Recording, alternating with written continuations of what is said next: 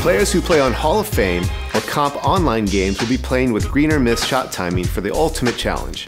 But team control modes will see more forgiving shot timing, so you won't have to memorize every single player's release to the exact frame to find success. The shot timing release time setting from NBA 2K23 has been converted to a new setting called Shot Timing Visual Cue.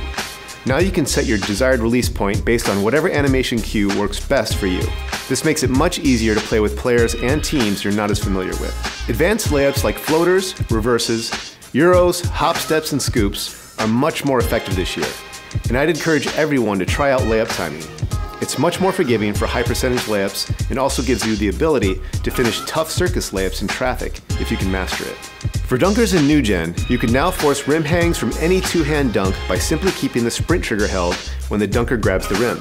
Down on the Pro Stick will give you flashy dunks, and up-down or down-up double throws will let you attempt contact dunks in traffic with the dunk meter. Meter dunks are green or miss on higher difficulty levels now, so you have to be precise to finish off the play. Bigs are going to have a lot of fun dominating in the paint in NBA 2K24. You can now branch out of any offensive rebound to a putback attempt by simply pressing the shot button after the catch.